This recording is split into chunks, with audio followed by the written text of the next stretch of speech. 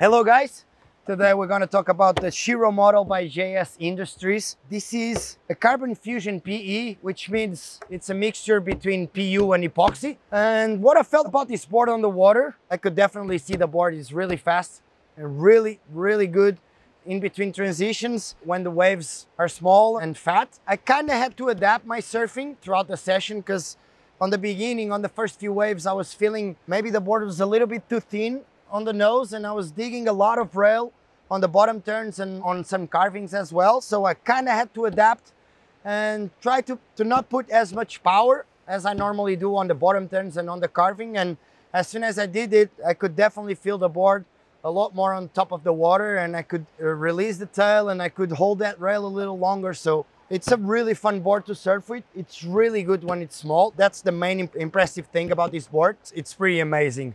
Other than that, go at the 58 Surf Shop because we have plenty of JS Industries, especially this model. It's perfect for the Portuguese summer.